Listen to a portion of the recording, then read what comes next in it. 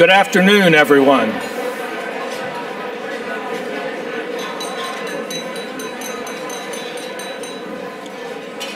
Good afternoon. Thank you for coming to our closing luncheon of PastForward 2018. Every year, PastForward is a highlight for preservationists, and this 2018 conference has been extraordinary. Thanks to each and every one of you for attending this week and for everything that you've contributed to make this a successful conference. With that in mind, I want to especially recognize Susan West Montgomery, our Vice President for Preservation Resources.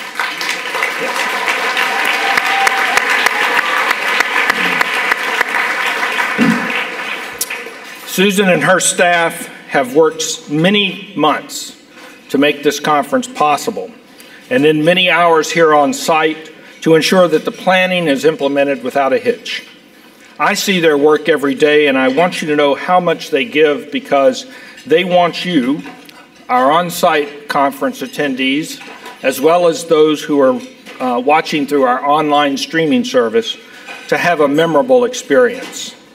So I'd like to recognize, in addition to Susan, Fareen Salahuddin, Rhonda Sienkiewicz, and would you stand up when I call your name, please? Colleen Dans, Allison Yu, Nikki Van, Lizzie Behringer, and Priya Chaya. Thanks to each and every one of you.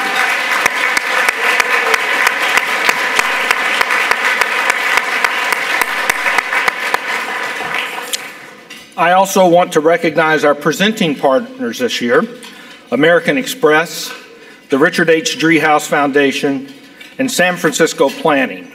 Thanks for making this conference such a success.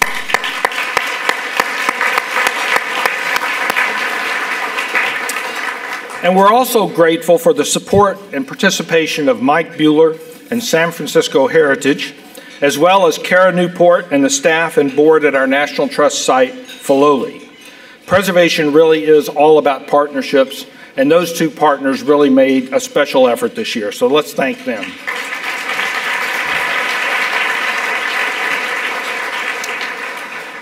I also want to recognize and thank our fascinating Trust Live presenters this year. Victoria Herman, who led us in an important conversation about resiliency in the face of accelerating climate change. Terry Tempest Williams, who so eloquently distilled the many strands that connect natural and cultural conservation. And just this morning, Milton Chan, who through his insights on education helped articulate another exciting frontier in our work, all the ways that saving intangible heritage can and should be an integral part of preservation. It's been a conference to remember, and I feel privileged to have been here with you, engaged in this important work on behalf of our nation and our communities. But we're not finished yet.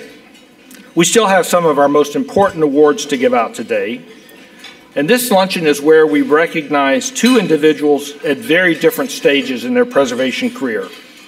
A colleague who is early in her preservation journey and is already making a mark, and then preservation's highest honor for a lifetime of achievement in the field. To begin these presentations, I want to invite to the stage my good friend and longtime partner and supporter of the National Trust, Tim McClyman, President of the American Express Foundation. Now, Tim and I began work on what has become our longest running and most important corporate partnership back in 2005, and over the years, Amex has been absolutely instrumental in our work to save America's treasured and historic places. American Express is committed to building leadership at the National Trust, most recently supporting a cohort of 6 of our colleagues at their extraordinary Leadership Academy.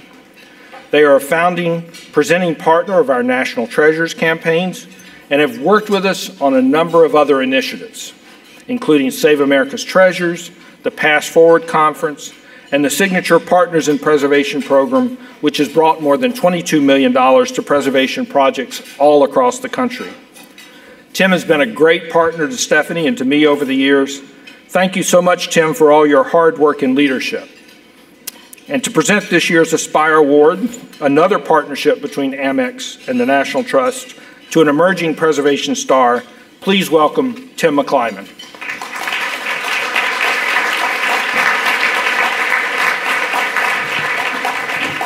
Okay, thank you so much, David, for that kind introduction, and good afternoon, everyone. Before I get down to the business at hand, I wanted to say a few words about Stephanie.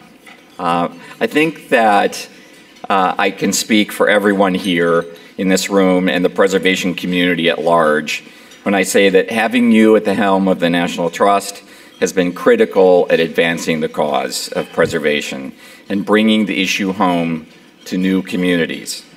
You've reinforced the importance of preserving sites that reflect Americans' full, diverse history, and you've raised record-breaking amounts of money for both the Trust and the cause as well, so I congratulate you on that. Since we began working together, yes, good.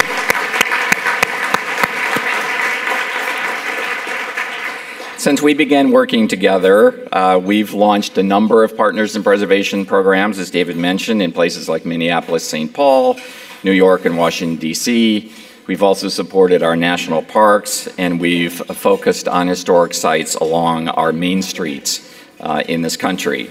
Together, we've engaged hundreds of thousands of people in voting, visiting, and supporting historic places at the heart of their communities. Preservationists are known to be passionate and persuasive, and you, Stephanie, have harnessed both of those talents to drive change in the movement.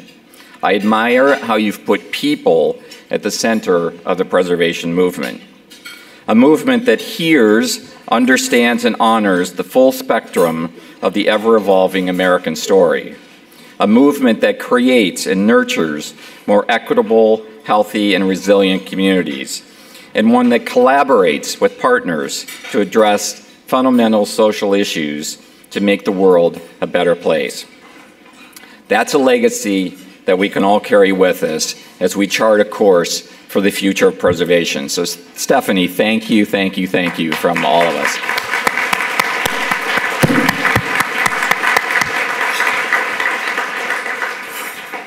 Okay, so now, as David mentioned, I'd like to present a preservationist who is igniting a passion for the movement among young people, Sarah Marsom, our 2018 American Express Aspire Award winner. You can applaud if those of you that...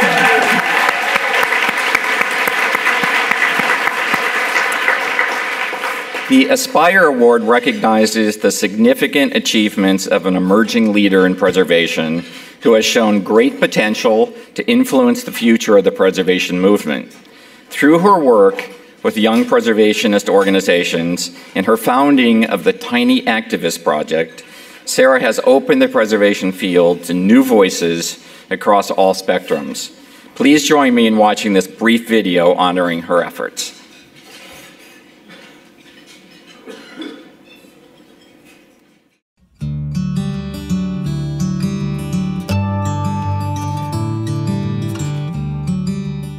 Heritage resource consultant Sarah Marsom has been a leading advocate and model for emerging historic preservation professionals since 2014, when she became the founding president of the Young Ohio Preservationists.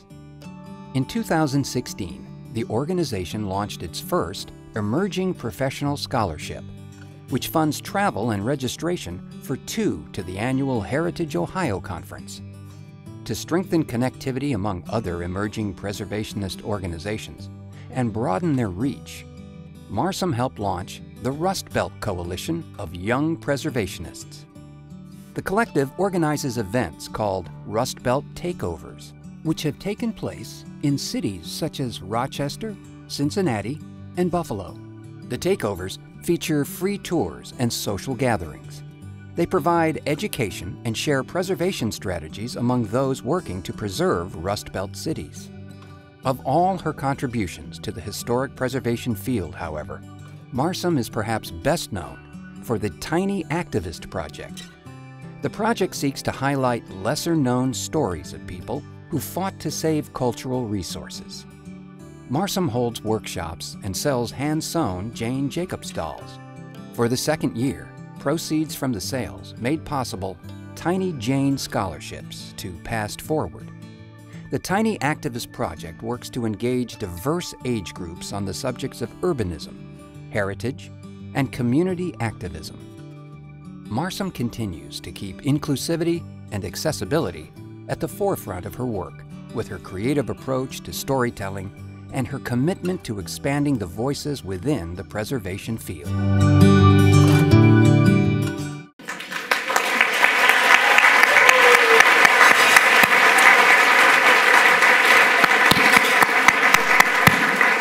So American Express is proud to back emerging leaders like Sarah who are pushing preservation forward through innovative strategies and initiatives. So please join me in welcoming Sarah to the stage. She's here already. Okay.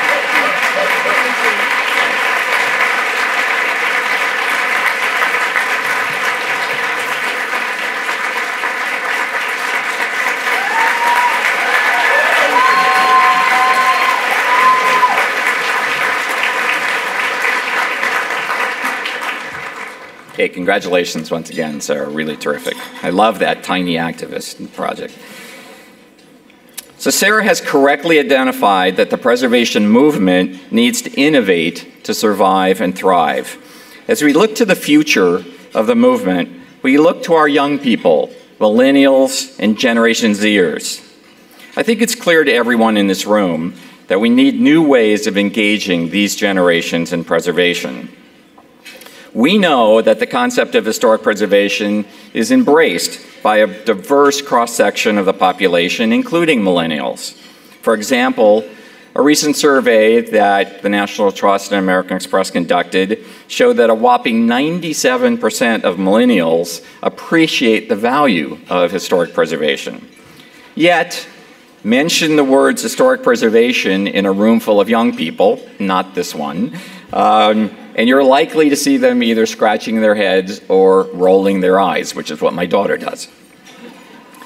Millennials are clearly connected with social causes, so why isn't preservation near the top of their lists? I think it's because the historic preservation movement is still struggling to connect a concern for places with a commitment to the kinds of issues that millennials and Generation Zers care about. Millennials and Zers are an incredibly diverse group, and Generation Z will be the first generation in the nation's history in which people of color are the majority of the population. The way to connect these diverse generations with their preservation is to highlight their history, the story of their diversity. This is an insight that American Express and the National Trust utilized for our Partners in Preservation Main Streets program this year.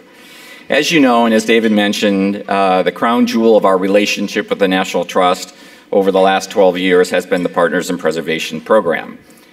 And this is a program that, as you know, is a public engagement campaign that invites community members to vote for historic sites to receive preservation funding, ensuring their continued vitality and relevancy. This October, we celebrated Partners in Preservation Main Streets with 20 sites that celebrate diversity and reflect our nation's struggle for equality. From the lunch counters of the Greensboro sit-ins to the Ellis Island of the South in Miami, these sites that were featured in the campaign vied for $2 million in preservation grant funding, which was decided by a popular vote on National Geographic's platform. Over a 5-week period, we garnered more than 1 million votes and 400 news articles and broadcast mentions about the campaign across the country. This campaign, I think, proved again that public enthusiasm is there for historic preservation, especially for sites that reflect the conversation that we are having today about diversity and inclusion. That commitment is alive and well and thriving.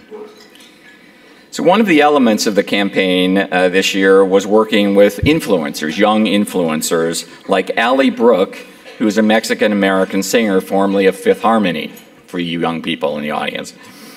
She connected with her story, the story of the Chicano movement, through a visit to the Church of the Epiphany in Los Angeles. This is a place where Cesar Chavez gave talks at the church, and the newspaper La Raza was also printed in the church's basement. So we also worked with a large group of diverse photographers with large Instagram followings who visited our Partners in Preservation sites and relived the history and the stories of things that happened there. Both American Express and the Trust are committed to building on these themes of diversity and equality and reaching young preservationists as we look to the future of the Partners in Preservation program. So now I'd also like to take a moment to recognize that we are in an historically diverse and culturally rich city, one that has benefited from an influx of many groups of people from all over the world and has been at the forefront of many social movements. This is also a city with a strong commitment to preservation as a way to drive urban renewal, and one where the Trust and American Express have supported many historic sites. Our work here continues today. So this week we announced that we're making $450,000 in preservation grants to 3 sites here in San Francisco. These include the Doolin Larson Building in Haight-Ashbury, the Neomachi Little Friends in Japantown, and the Roxy Theater in the Mission District.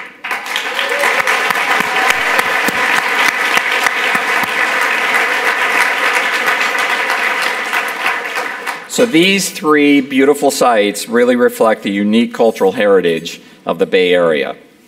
And I should also mention, just as an aside, that we've also last week made a commitment to the American Red Cross to help with disaster relief services, including the wildfires here in California.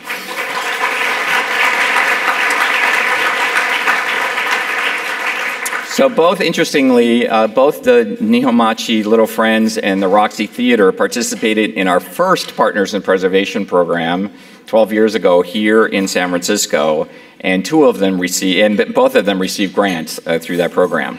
So it's immensely gratifying for me to be part of this virtual cycle that is preservation. Not only do we help preserve the stories of the past, but through saving these unique places, we also help protect spaces for communities to gather and reflect on the future. So thank you all for being part of the preservation movement.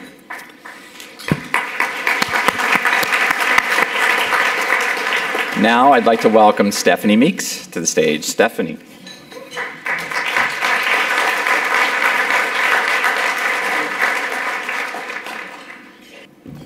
Well, Tim, thank you so much for American Express's longtime support of preservation and the National Trust, and for the exciting news about those 3 new gifts. It's really, really extraordinary. So please join me in thanking Tim.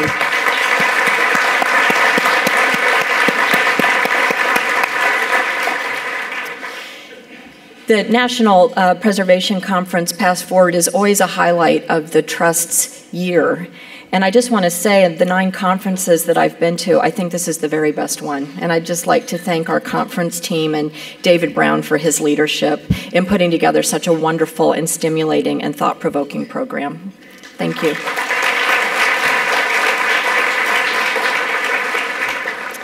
Now we turn our attention to the presentation of the Louise DuPont Crown and Shield Award. This award is given annually to an individual for superlative accomplishment over a lifetime in preservation. And before I present the award to this year's winner, I'd like to take a moment to remember 3 former Crown and Shield winners whom we've lost this past year. Bill Murtaugh won the award in 1980, and he was a true preservation pioneer. His scholarship and writings helped inform the National Historic Preservation Act of 1966. And he was the first keeper of the National Register, a role that he held for 13 years, laying the groundwork for creating the list of America's most cherished places. John Bryan received the Crown and Shield Award in 2014 when we were all together in Savannah. John was a champion in business and in community and in preservation, and he saw preservation as a tool for community building. John was a hands-on preservationist, and his hands-on and dedication really led to the protection of places like the Chicago Lyric Opera House and Orchestra Hall, as well as Mies van der Rohe's Farnsworth House, which is a National Trust historic site.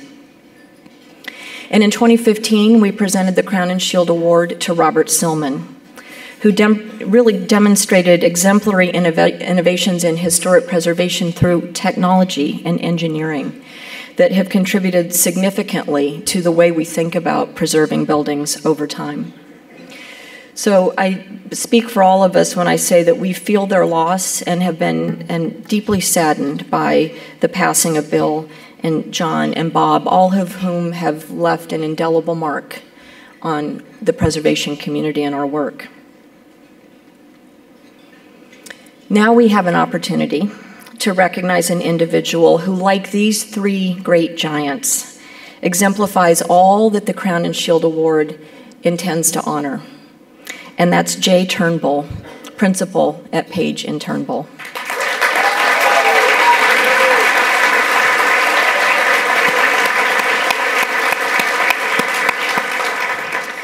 For more than 50 years, Jay has worked as an architect and urban designer who has demonstrated an unwavering commitment to preservation. Throughout his long career, he has been involved in almost every important historic renovation project here in the city, and we have been fortunate this week to see his work and handiwork in many of the places we visited, including the Ferry Building and the Palace of Fine Arts, to name just two of them. So through this award, we thank Jay today for his dedication and direct impact on so many important historic landscapes, buildings, neighborhoods, and cities throughout our entire country. And I invite you now to watch a short video summarizing Jay's many accomplishments.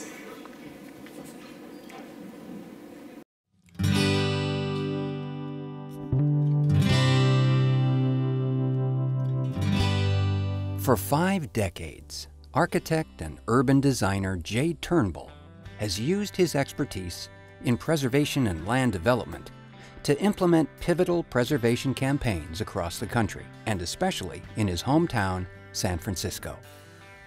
Turnbull gained early experience at Skidmore, Owings & Merrill, as well as in the New York City office of Midtown Planning and Development. In 1974, he became the first staff architect at San Francisco Heritage, where he met Charles Hall Page. The two went on to develop the world-leading preservation and architecture firm, Page & Turnbull, which has found creative strategies to give old buildings new life for more than 40 years. Among the firm's many achievements is Splendid Survivors, a historic resource survey that documented the history, significance, and relative value of several hundred of San Francisco's most notable buildings. This influential book was critical in the development of San Francisco's new downtown plan in 1985, which established revolutionary zoning laws that continue to protect the city's historic structures today. As former staff member and later president of the board of San Francisco Heritage, Jay has touched nearly every important historic renovation project in San Francisco. Through Page & Turnbull, he helped turn the San Francisco Ferry Building into a bustling marketplace, office space, and public gathering spot. While chair of the Maybeck Foundation, Turnbull was instrumental in launching a $21 million program to rehabilitate the rotunda of the Palace of Fine Arts and its park following damage from the 1989 Loma Prieta earthquake. Turnbull's thoughtful approach to preservation and adaptive use has earned him numerous state and national honors. He has been named a Fellow of the American Institute of Architects, been a peer reviewer for the U.S. General Services Administration's Design Excellence Program, served as visiting critic at Yale University and the University of California, Berkeley, and was honored by the California Preservation Foundation. Through Page & Turnbull, Jay has also been involved in urban planning and landmark conservation projects spanning from Anchorage, Alaska, to Charleston, South Carolina, to the Grand Canyon.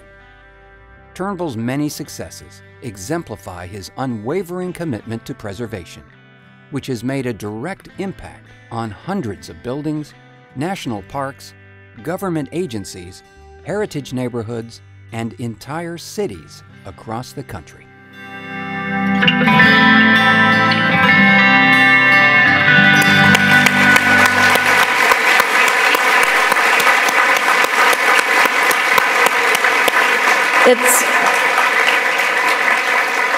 It's my great pleasure and honor to present the 2018 Louise DuPont Crown and Shield Award to Jay Turnbull.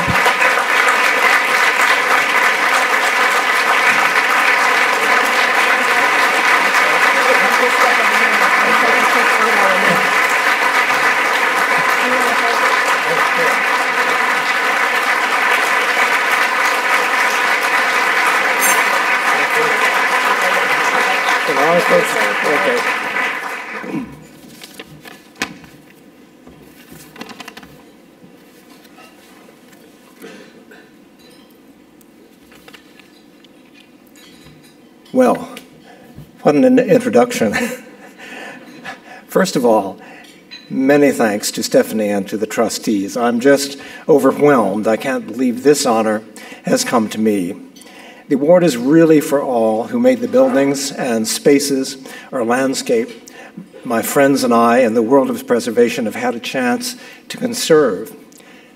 Thanks go to my wife Anne and to my sons Gordon and Davis, and to successive directors and staff at San Francisco Heritage from the 1970s forward, including Mike Buehler, president of Heritage today, and to my partners, Charles Page, well known to the National Trust, and Tom and Ruth, Carolyn, John, Lada, and Peter.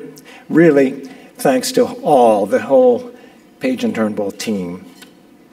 In the 1950s and 60s, those vanished days, there weren't many preservation programs available in the School of Architecture. At least, I wasn't in one. But I had mentors and professors who told me things that I never forgot. One such person, Jack Robertson, who was my boss for a while, said, "Old or new, everything is design. It's all architecture, whether you're designing a spoon or a city. If you're working on old buildings, it's mostly individual spoons that you're polishing, but it's always fun." When we speak of preservation today, we're really talking of community and continuity. A thought strikes us. Wasn't it in this room that I heard something true? Wasn't it on that street that I understood something about the heart of this city? We have these thoughts, and when enough people have them, we start to honor or set aside or simply keep what we remember and we revere. These days, I'm thinking about preservations at a crossroad. What isn't at a crossroads this time of change? I seem to be hitting more things that are about what this concept isn't than what it is. Historic preservation doesn't necessarily arise out of privilege, although it has. The houses of early presidents are certainly sacred places within our society and worthy of being set aside, even though the forces that built them may have been flawed. The idea doesn't arise out of exclusion, although it can. The country's first prisons, some of which are great buildings, were known as penitentiaries. The operative idea was to put people aside so that they could be penitent and emerge as better persons. There are many examples of exclusion today, not necessarily allied with memorable monuments and not benign. Preservation doesn't arrive out of social conflict, although remembered conflict can produce eloquent memorials. In August of this year, for example, the roots of the 1970s protest marches in Southern California have recently been listed by the California Historic Resources Commission. But what historic preservation is, or what it can be, especially if it retains value in an age of conflict, that seems to come from the bonds we have with each other. Defining our field or our cause beyond that will involve making sense of many a question. What we need most to do is integrate our work with the shared task of rebuilding our environment. Here are some dilemmas I've encountered so far. We're being inundated in recent antiques. The explosion of building after the close of World War II is the cause of this, and we need to just choose well what and how we keep. We need to use preservation standards, but creatively. Honoring historic resources is too often used as an excuse to avoid addressing hard needs, particularly the pressure of housing shortages. We're too wedded to process, and we aren't facing the dire problems of the natural world, climate, sea level rise, and the need for sustainability. If these are the challenges, what can we do to make things right?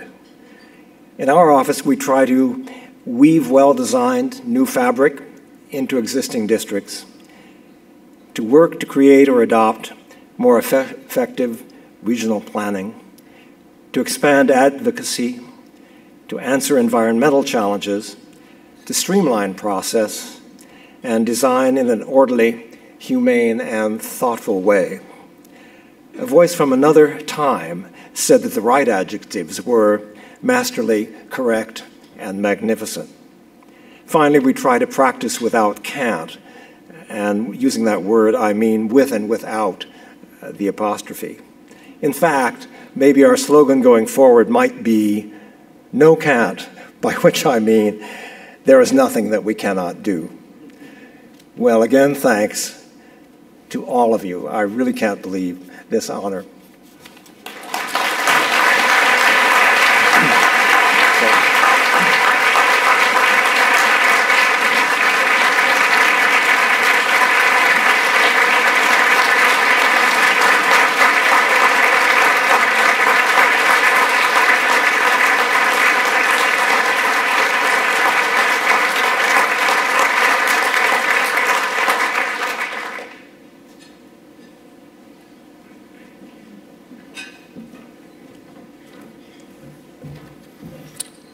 Jay, thank you so much for those words. There's so much wisdom in those few sentences, and I think we'll all reflect on those for some time. An honor well-deserved, and we are delighted to be able to recognize your contributions over decades to the preservation field, so thank you.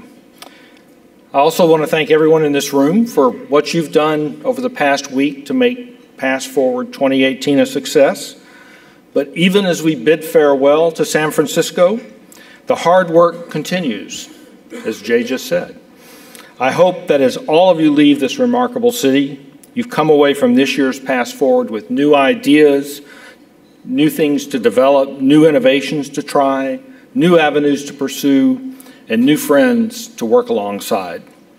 And that next year, everyone here will all come together again with new stories to tell.